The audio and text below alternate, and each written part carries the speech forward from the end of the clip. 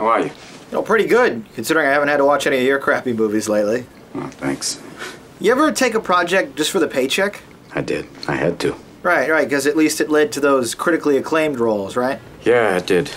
So, what's with all these books, anyway? You opening up like a Mork and Mindy home library or something here? Do you like books?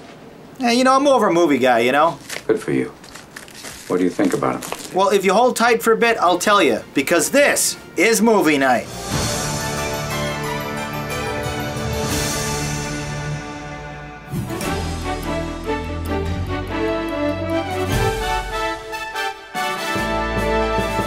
Hello and welcome to Movie Night, the only movie review show that can deliver a convincing Boston accent. I'm your host, Jonathan Paula. Tonight we'll be visiting the capital of Massachusetts to review some pictures set in and around Beantown. Let's begin with Good Will Hunting. Released during Oscar season of 1997, this Gus Van Sant drama film not only scored itself 9 nominations, it also made $225 million against its modest $10 million budget. In the role that'd make him a household name, Matt Damon stars as the title character, a math prodigy who's wasting his life away living in South Boston and working as a janitor. The involved plot involves his quarrelsome relationship with his court-ordered therapist, dealing with his townie friend Ben Affleck, his budding romantic involvement with Minnie Driver, and studying under a renowned MIT professor. The infinitely versatile Robin Williams is positively brilliant as the psychiatrist, who challenges and battles Damon with long, emotional, soul-searching monologues in an Oscar-winning turn. Do you think I'd know the first thing about how hard your life has been? How you feel, who you are, because I read Oliver Twist. Does that encapsulate you? Personally, I don't give a shit about all that, because you know what? I can't learn anything from you. I can't read in some fucking book. Unless you want to talk about you, who you are, then I'm fascinated. I'm in.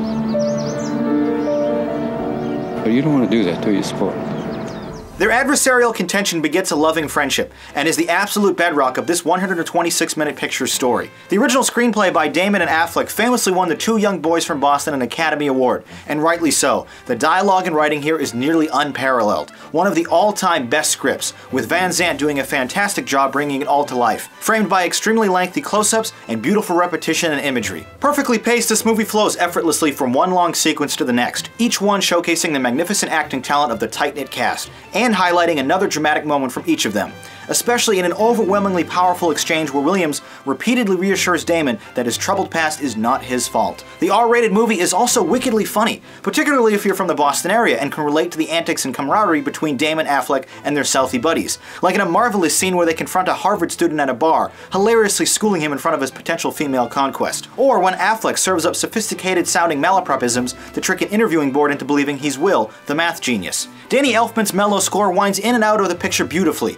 occasionally accompanied by some wonderful acoustic ballads from singer-songwriter Elliott Smith. Taken from afar, the overarching plot here rarely surprises, but the small moments littered throughout is what makes the experience so rewarding and powerful. An examination of trust, compassion, and finding your true purpose in life, this is a relatable and enjoyable film that resonates with me the more I watch and the older I get. Good Will Hunting is a refreshingly emotional and uplifting experience.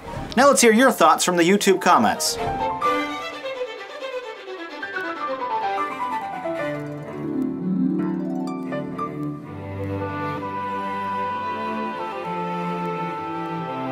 Our scores for Good Will Hunting, a double 9. Although most held off on the top score, we agreed the acting and writing in this picture was phenomenal, with both of us rating this picture an awesome.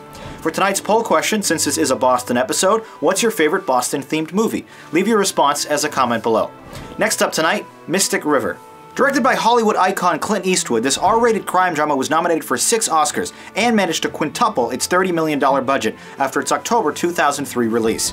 The 138-minute story follows the lives of 3 men from East Boston who reunite years after a childhood tragedy when one of them loses their daughter. Blending family drama, portraits of middle-class life in the city, and an intriguing murder mystery, this is a slow and deliberate picture that takes its time setting up all the pieces. The outstanding cast is anchored by a trio of tremendous performances from Sean Penn, Tim Robbins, and Kevin Bacon. In fact, this is the first picture since 1959's Ben-Hur to have both the lead and supporting actor win an Academy Award, for Penn and Robbins respectively. The two men play off each other so masterfully in incredibly focused scenes, they're often difficult to watch, especially when the two turn on each other in an accusatory fight. Still grieving, Penn poignantly remarks on his daughter's death, "The death part you do alone, but I could have helped her with the dying." Other times, however, I found Penn's delivery to be a bit over the top and unrealistic. The actor even requested that an oxygen tank be available offset between his charged takes. Thankfully, the picture is flanked by much more nuanced and subtle performances from Laura Linney, Lawrence Fishburne, Emmy Rossum, and Marcia Gay Harden. You think I killed Katie? Celeste? That the kind of sense we're making these days? Where'd you come up with that? You barely looked at me since you found out Katie was dead. In fact, you seem repulsed by me. Dave! What? I don't think anything. I'm confused, okay? Even your friend Sean asked about... He's not my friend, in case you haven't figured that out yet. He asked me about you. What time you came home. What'd you tell him? I said I was asleep. That's good thinking, baby. Eastwood's static and purposeful framing of each drawn-out scene allows for this all-star cast to truly shine, and indeed, it's the dialogue and performances that really propel the narrative, based on Dennis Lehane's novel of the same name. A compelling look at human nature, evil habits, and tragic what-if scenarios. The seriousness of each scene is underscored by a droning and minimalist score from Eastwood himself. For those looking for an uncomfortable and brooding drama with top-caliber acting, you could do worse than rewatching this film a couple times. Opening with an intriguing prologue, but still rife with missteps, missed opportunities, and plot deficiencies, Mystic River is a melodramatic mystery with exaggerated characters. I'll score this a 7. Although impressive on an initial viewing, after further examination, there's simply not much here beyond a violent and troubled exterior. I thought it was cool. Early this week, I shared my thoughts on the highly anticipated The Fault in Our Stars trailer, which you can watch now over at the Movie Night Archive channel. And when you're there, make sure to subscribe for other trailer commentaries and an organized collection of every review I've produced. Finally tonight, let's discuss The Town. A taut crime thriller from actor-director Ben Affleck, this 124-minute feature managed to earn 4 times its $37 million budget when it was released in September of 2010. Affleck and Jeremy Renner star as bank robbers from Charleston, Massachusetts, who were introduced to by way of a carefully planned and well-executed heist, in a very entertaining and thrilling opening sequence. Ben feels right at home, both literally and figuratively, and does a great job on both sides of the camera.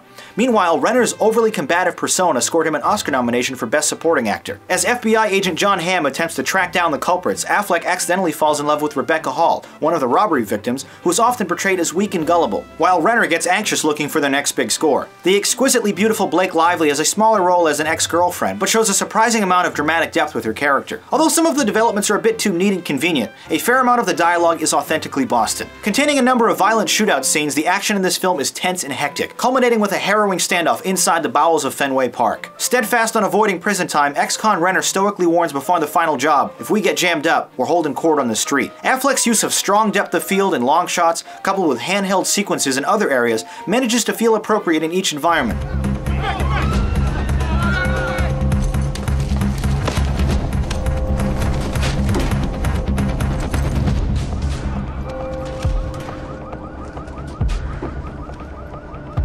Any units in the area? 61 in progress. Calling out!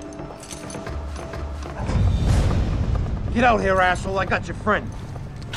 All right, calm down. Put your gun away, all right? You're gonna get hurt. Put that gun down now. I got you, motherfucker. Should have stayed in the truck. Functioning almost like an R-rated love letter to Boston's criminal underworld, this film doesn't quite glamorize the immoral actions of its protagonists, but successfully convinces you they're at least worth rooting for. Seldom used, the score from Harry Gregson Williams and David Buckley is a modern and subtle one, adding just enough noise and bass to the already tense atmosphere. Although the pacing is a bit clunkier in the extended DVD version, this is an otherwise quick film with lots of great action sequences, perfectly spaced out at the beginning, middle, and end of the film. Focusing on themes of defiance, betrayal, and starting over, this isn't award-winning art, but it's a capable thriller that folks from Boston will definitely enjoy over and over again. The Town. Gritty and exciting, but hardly ambitious. Here are some of your reviews from the YouTube comments.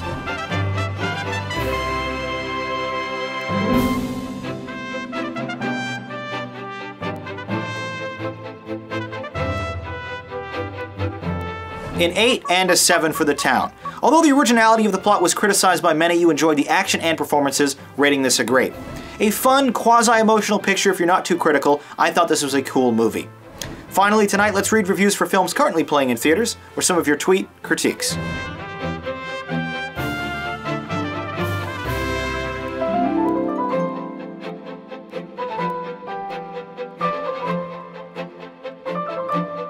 If you see a new movie in theaters, tweet your review at the JPMN hashtag. The Winter Olympics kick off next week in Sochi, Russia, and to commemorate the occasion we'll be watching some of the only movies that even have a cursory connection to them.